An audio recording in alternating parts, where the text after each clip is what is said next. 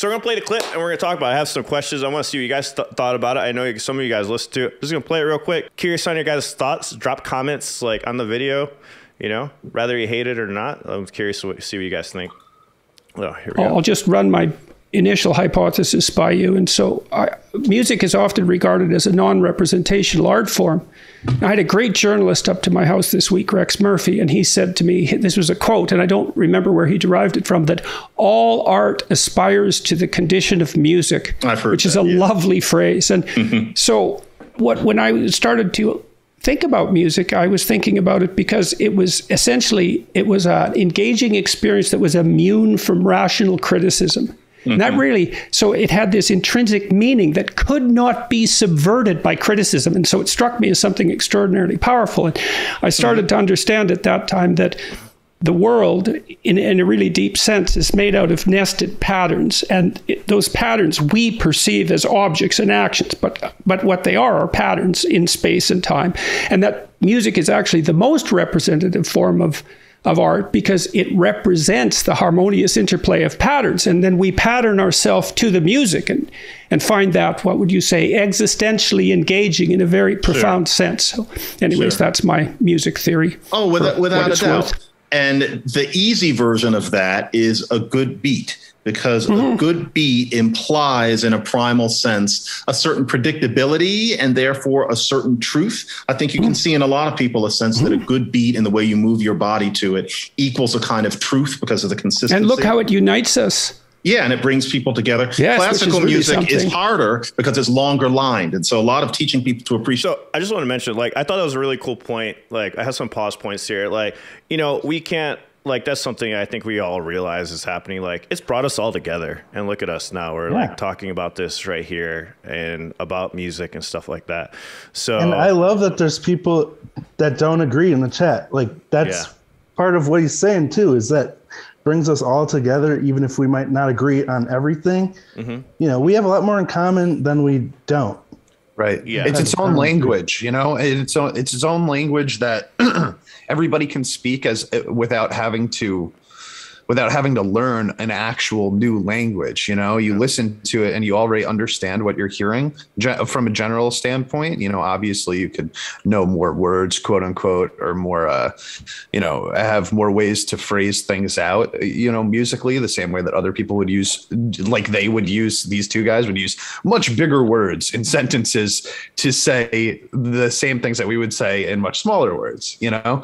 But when it comes to music, like, you have an understanding from the ear standpoint right off the bat that we don't have to learn, we don't have to grow accustomed to. And that's the part where I think it does blend all the cultures sort of together, because it's just that sound.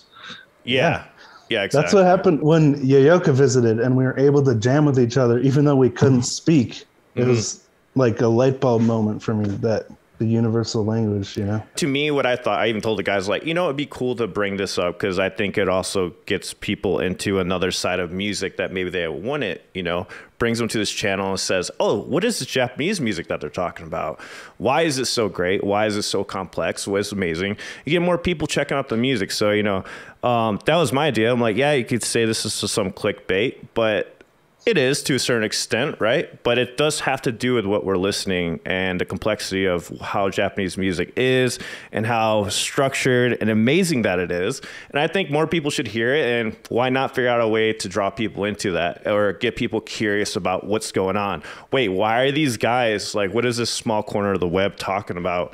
What's so amazing about this Japanese music, you know? And that was the whole point of this. It wasn't to trigger anybody or piss anyone off, but it was just like to try to bring more people together on music in general. Yeah, that's what it's done. And when you listen to just what they're saying, you know, I can't remember the other guy's name, but where he brings up a simple beat or whatever can entertain you. And if you know, different people like different things. Some people can listen to a same simple beat for years, and that's fine. That's enough. But if you crave, you know, more complex music, it can last longer as an interest to you, which is what I'm finding with a lot of the bands we talk about. And it's not, you know, we're focused on Japanese bands here, but it's not just Japanese bands. I've discovered many bands, and a lot of them, I can't imagine listening to them until I'm tired of listening to them, you know. But there's some music I've been listening to for decades that when I've discovered this new music, that's it's been pushed to the back a little bit, you know? So I guess there's a difference in songwriting when you get out of our comfort zone, the States, that is, how do I want to say it, almost common. And because there's an intrinsic value in learning music in their youth in other countries, as opposed to here, to where it's an option or it's something to do instead of study. You know, some people really love it. Some kids want to get out of it. So their learning music as opposed to just hearing music changes how you hear music. Yeah. And you know, that's part of why I'm drawn to it, because I hear things I haven't heard before. Yeah. Over and over. Yeah. Along with that, like, that's what I thought was interesting about this conversation is, as a musician, you know, we look at music a certain way because we play it, but hearing these two really intelligent people talk about music and how they view it got me to look at it in a different way too, which we'll probably get to later, but it's really interesting. All right, let's keep it going. Let's keep playing. And by the way, the other guy, John McWhirter, like, that's why, like, it's really interesting just having a conversation. So he actually teaches music or whatnot in the university that he's in. So. Yeah, and I just like to point out that also Jordan Peterson was a guitar instructor. Oh yeah, that's right. Yep. I didn't know that. We'll wind up. Yes, classical music is harder because it's longer lined. And so a lot of teaching people to appreciate classical music is to teach them how to hear it as something other than just this endless desultory string of whatever. There's pattern in it too, and you don't really appreciate it unless you just learn how to breathe and take in the longer pattern. Yeah. So when you listen to a great classical piece, say a Bach concerto or something like that, how do you have to listen to it multiple times before you understand it? Definitely. Yes. Seven. So my rule is you don't really know it until you've heard it about 7 times, if it's challenging music. Yeah. Yeah. Okay. So I want to talk about that because, like, that was another thing he brought up, and you guys heard me mention it in multiple reactions. There's some songs that I just don't get out the gate, and I have to listen to it again, and I don't give up on it. And it's just things like that. That's what I meant. I felt like he said it better than the way I would say it. I was just like, that's exactly what I say. I got to listen to it again. And some people will argue with me, of course, and say, well, you're forcing yourself to like it. No, it's because I'm aware that it's good. I don't know why it's good yet. You know what I'm saying? Black hole. But some songs, but some songs are just not good. Of course, there's definitely those songs that are just not good. But those I feel like I recognize pretty fast when I'm like, okay, this isn't good. But there's some songs where I'm like, this is good, but I don't like it. Why? Like, that's just me. I like to hyperanalyze that kind of stuff. And normally the way I get around it is I learn the song, or I try to figure it out, you know, or how to play it and stuff. And then normally, if you guys ever notice when you learn a song that you're not a fan of, like, I've done this with bands. They'll be like, hey, I need you to learn this cover and this cover. And I'm like, oh, I really don't want to learn that cover. And then you learn it, you're like, oh, this is pretty badass. Have you guys had that happen to you? What's the song you guys done that with? That you're like, oh, fuck, I got to learn this. And then you learn it and you're like, oh my God, this is actually pretty amazing. Oh, man. You say, I kind of took it a different way, but Nirvana songs, I mean, I like the songs anyway, but I liked it as a song as a whole as opposed to playing guitar. I learn it, and the way Kurt wrote was he didn't give a fuck about traditional songwriting, so he would just play whatever he wanted to play. So you get thrown into these different chords that usually aren't put together. So Nirvana is a great example, because when I learned drums on Nirvana songs, I understood how complex the melodies actually were. I knew I liked Nirvana. I knew I liked Nirvana, but it took drum playing, which is random. It wasn't even the guitar. And I started hearing like the lines and how he like progressed the chords. I'm like, wow, that's actually pretty genius. Nobody writes like that. They're hard to cover and get right. Yeah. Oh yeah, definitely. For me, it was playing funk music. I was in a band where it was mostly like funk soul music, and learning like, that's the way I like it. You know, that's the way. Yeah. Like you realize how rhythmic the guitar is in that song, which I would never hear when it's on the radio. But when I had to learn it, I was like, holy crap, this is some really amazing guitar playing, because it's so essential to the rhythmic balance of the song. Yeah. What about you, Champ? Do you have anything?